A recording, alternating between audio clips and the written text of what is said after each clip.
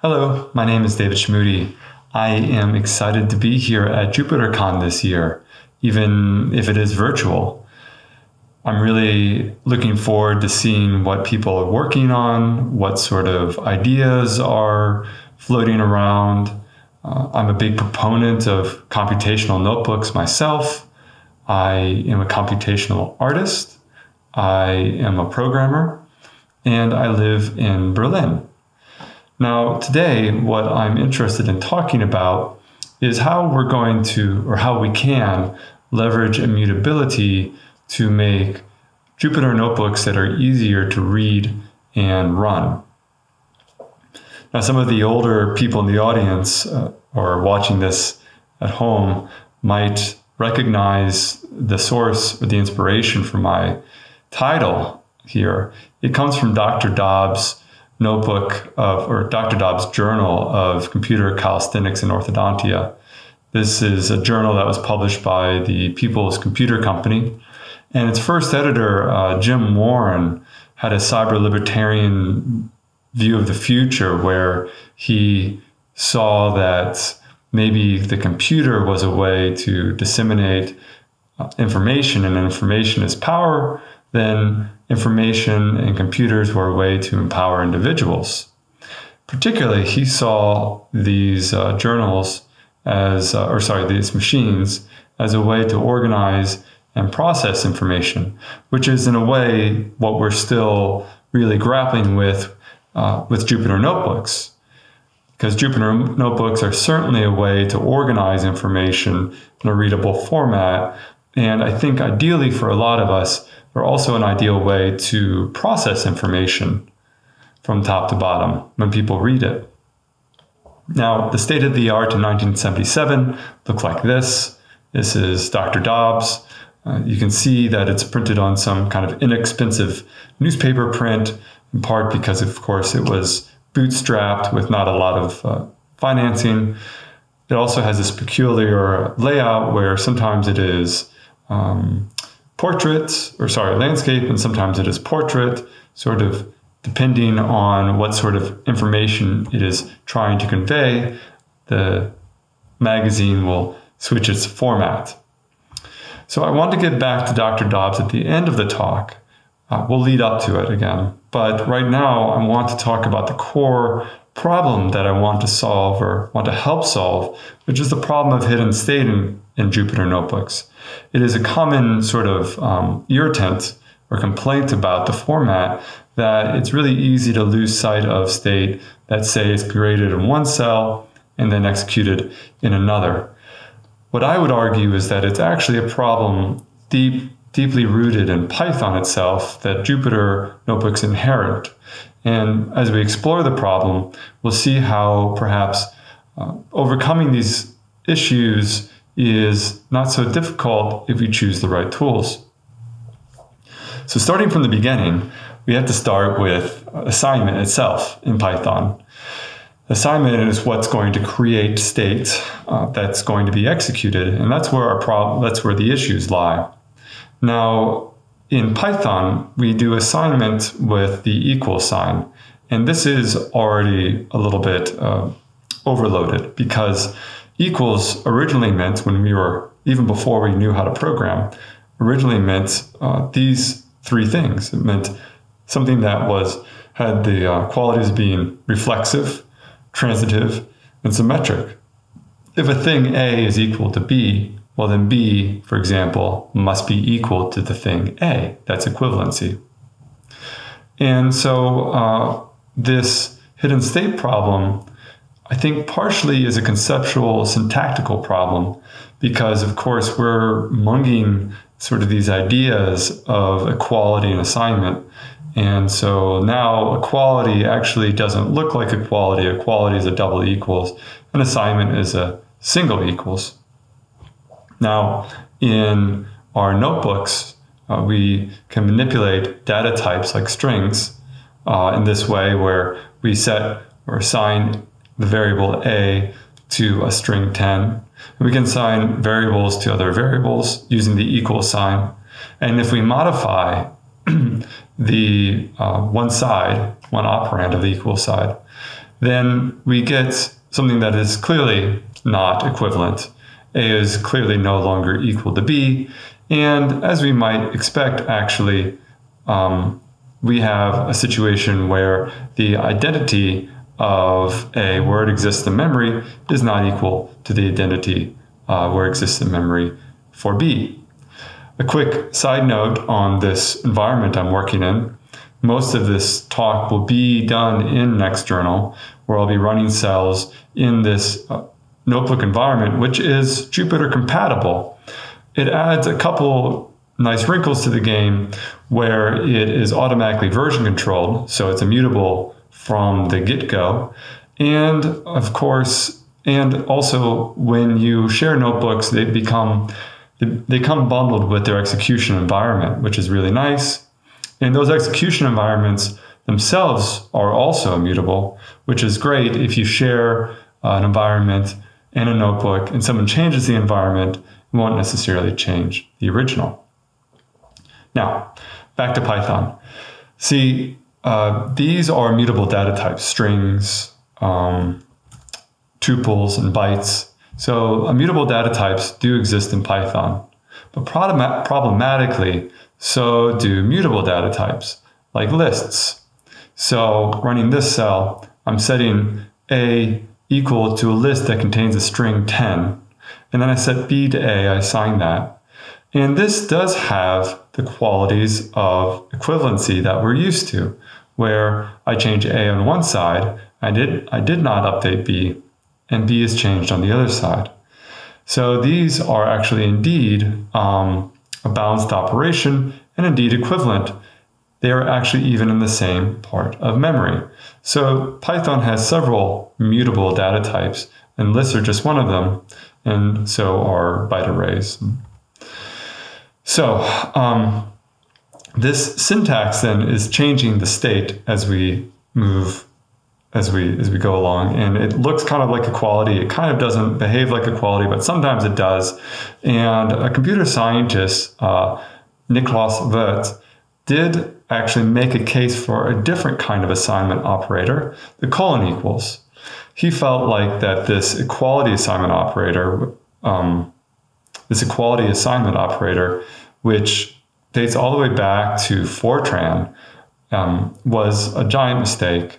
He basically argued that it overthrew a century-old tradition that let equals, the sign, denotate a comparison for equality. The way that we have it now, of course, the left operand, which is a variable, and the right operand, which is an expression, of course, are not made really to be equal. So in Python, x equals y does not mean the same thing as y equals x. I really like the colon equals assignment operator that Wirth championed. Here it is in ADA 95, and we can see that we have A and B, which are initiated as integers, set to 0, and then we have a test for equality if A equals 0 a little bit later. So I kind of like this because it helps us reason about state. And so if I read the first line here, I say set A equals to 42 or A equals 42. That's just naturally what I would say, right? But the problem is, if it really was equality, then if one side of the equation changes the state, then the other side of the equation must change its state, right? But that's just not actually how it's working, right? And so what's more precise is, of course, A is assigned the value of 42. Because 42 is immutable, it's always going to be 42. It never changes from 42. And if A does change and is assigned to something different, well, then 42 is garbage collected or whatever happens under the hood when that A assignment is changed. So there is one other way to think about this too that's quite popular, and it's in Clojure has a way to think about assignment, and that's through define. And here we have a question or a setting. So we're going to define C, we're going to assign C. But notice that there's nothing that it's actually being assigned to because it's not assignment. See, assignment is actually the relationship or the correspondence or the correlation between different entities. whereas definition is about getting to the essential qualities of the thing. And so C doesn't actually have to be assigned anything, right? Because it's not an assignment. In fact, if I take a look at C and what it is, C is actually nil. Okay? So it's nothing. Its nothingness is actually its most salient property, right? So that's how it works in Clojure. And in Clojure, the define function or macro, the def macro, works just the same as we might think of assignment in Python. A equals, define A as 10, and then we have this define B as A. And when we mutate A, then they're actually two different things. And to be clear, in Clojure, I'm actually not mutating A. It's actually a whole new property, but that's beyond the scope of this talk. The point is it looks quite a bit like Python, like what we expect here. So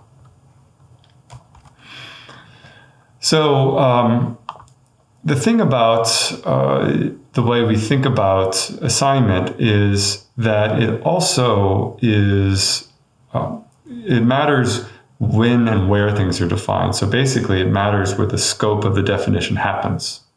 And so this is where referential transparency comes in and where that can be very valuable.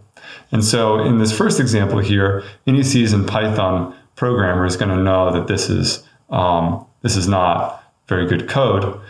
In fact, I have a global state here of x set equal to 1. And then when I run the function inc, I'm going to update this global state. And when I compare the functions, of course, they're not the same. They're not equivalent because I run the function once, I run the function twice, and each time, of course, it's updating this x. So the results of the function are different.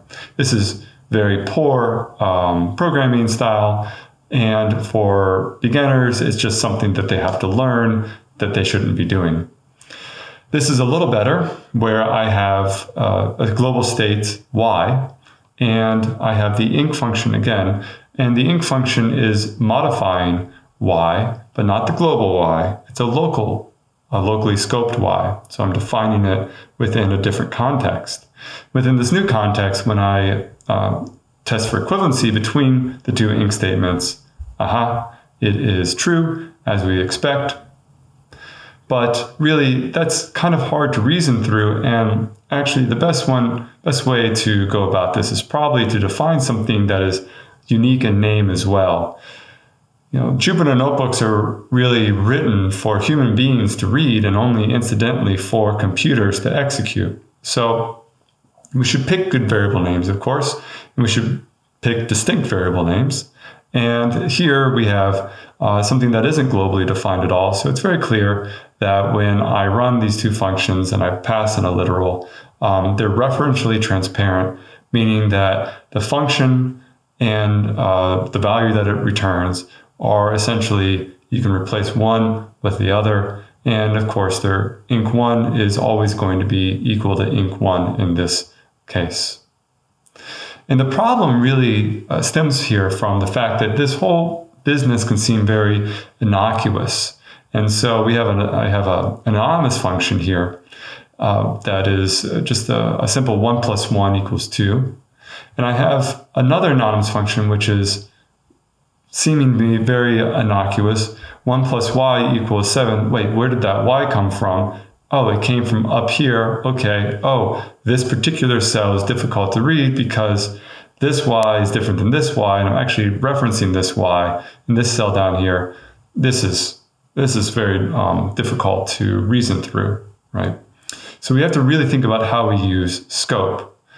And the way that we use scope, for example, in Clojure, is we have these parentheses around a locally defined variable through a let binding. And the interesting thing about the let binding is it has no global namespace. Is never created in the global context. It really is just in this closure, spelled differently, CLSOURE. And so it's really defined just within these two parentheses. Now I do have a globally scoped A, if you remember, all the way back here in a different section. And so again, it's quite difficult to reason about where this A came from. And so this cell and this function, sorry, this cell and this let binding is carrying all its context with it. And these closures are kind of nice because they syntactically kind of wrap everything neatly into one bundle, and are only as good for as long as that function is living. And I think this sort of encapsulation is a great inspiration for how we can think about cells in Jupyter notebooks. If we can keep cells, of course, really ideally encapsulated and pure with very few side effects, our notebooks will be much easier to read. This next cell is just an example of how the scope works within closure, where I have this I, which has never been created globally. And if I actually try to reference some sort of global definition of it, it's going to give me an error message, when in fact, the only I that I can reference is within the let binding itself. So those are some of the ideas that underpin the problem at hand. But what I'm really interested in is how this can be applied practically. And one of the places where this is immediately apparent is in pandas. Pandas actually makes an explicit statement about immutability in its documentation. So how it handles state. And in general, they say we favor immutability where sensible. So the question is, what is sensible? So I'm going to bring in this data set of artists that are in the collection at the Tate Gallery in the United Kingdom. And this is this is global state that I've created. And Pandas tries to help you here, because they're not going to make it easy to manipulate this state because of all these trappings. So if I print the column headings of this table, I have ID, an ascension number, an artist role, an artist ID. Okay. If I drop one of those columns and then print the headings again, I actually get the same set of values, even though I dropped the columns. That's because it's immutable. Now, Pandas data frames can be mutated upon explicitly if I use this inplace equals true parameter. So in this case, I print the column names again. We see them here.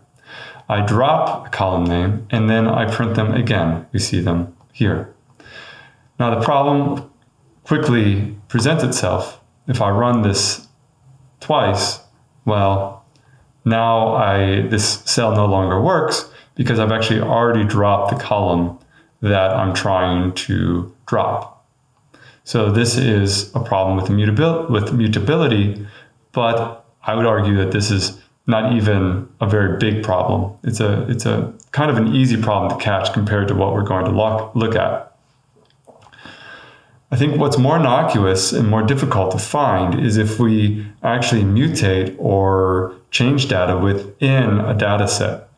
So here we have the data set, the table with all the headers and then all the data. And here's the acquisition year. And I'm going to mutate this look at this acquisition year for the first piece of art in the table.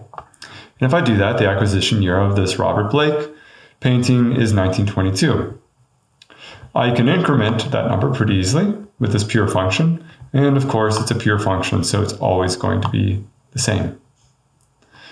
However, I can actually mutate this. So if I have this function where I increment the value in that cell, and I test whether or not it is greater than or equal to 1922, less than or equal to 1922, it's going to be true. then if I mutate the value and try it again, well, then 1924 is not greater than or equal to 1922. So the first time I did not mutate it, I did the test. And then I did mutate it and I did the test. Okay, so this same piece of code is going to give us different outcomes depending on where we run it, which is not so much a problem necessarily until you run it across a lot of data, until you are taking individual values in a table and looking at them and poking them and changing them, and it becomes quickly just as difficult to wrap your head around and to actually ascertain what is happening as an Excel spreadsheet. So we want to avoid this as much as possible where we're mutating values within a table. And a way that I might recommend doing that is, instead of working with a technology that says some immutability is preferred, you might consider a different tech or different library that actually guarantees immutability throughout the entire process. So in this case, I'm looking at static frame, which is very similar to pandas. It has some syntactical difference, but adapting to it is not very hard if you're familiar with pandas. And so I'm going to take this exact same table I've been working with. I'm going to then actually take a look at the same sort of transaction I did before. And even if I increase, again, the acquisition year, this, no matter where it happens in my code, this test to see if something is less than or equal to 1922 is always going to be true, regardless of where it happens in the notebook. Now that might seem really limited or limiting to a programmer, but in fact, I would argue that there's a lot of power here. It puts the burden on us to really think about what mutating data really means, because we can essentially mutate it if we give it a new name. So in this case, this code is very similar to the code above it. The only difference is I'm creating a new data frame with a new name that is pointing to the mutated data set. So if something changes its essential qualities, is it the same thing? If not, then what is the name we could give the new thing? I don't know if df updated is a very good name, but for the purposes of our demonstration, I think it's a fine name. So I update the update the data frame, not in place, but I actually increment a value in that data frame, and the return value of that gets assigned to df updated. That didn't change the original df. df itself remains the same, but the return value of df assign, now that has changed, and that is what's going to be assigned to df updated. So we give something a new name when we mutate its qualities. Now, back to Dr. Dobbs. So, Dr. Dobbs, when they shared information, they shared it in a format that looks kind of like this. Now, this is still actually, I would argue, pretty readable code. And so this code, I'll bring it full screen here. This code is actually an implementation of a for loop. So you would type this code in, and in this code, you would, once you execute it, you would get a higher level function for loop that you could iterate over a data structure. And it has a lot of literate programming sort of attributes. It has a strong opening is heavily commented. And so even today, I can, without knowing the assembler code very well or at all, I can get some kind of sense about what's happening as we're poking stuff in memory and replacing stuff and putting stuff back in memory, etc., etc. Now, I would argue that programming today hasn't actually changed much since it was in the 1970s. Now, back then, of course, you had to type in programs, but now if you are getting stuck or you're trying to learn or something's not working, you go to Stack Overflow and cut and paste programs. What we really want are programs that come with their context and that can run. Instead of cutting and pasting or typing in, we want runnable software that can be run sort of in any point in the future. So in order to get that, we need immutable contexts. We need cells that are referentially transparent. And we need to make sure that cells that have side effects are very clearly and carefully attributed as such. And that's one of the powers of these notebooks, is the fact that you can actually give some kind of context to when you are actually mutating, some kind of warning to when you're actually mutating values. So we'll default to mutability wherever we can, especially globally. The syntax that we're going to use, I think, is more powerful if we are using imperative constructs like what we see in pandas and like what we see in static frame, rather than declarative context like the for loops from that Dr. Dobbs. And finally, we should publish all of this stuff together with our environments, with our data, so these notebooks can be run. Okay, well, thanks a lot for your time today. It is a pleasure to talk about this stuff. Please feel free to contact me at any of these places to chat more about computational notebooks. Be a lot of fun. Okay, ciao.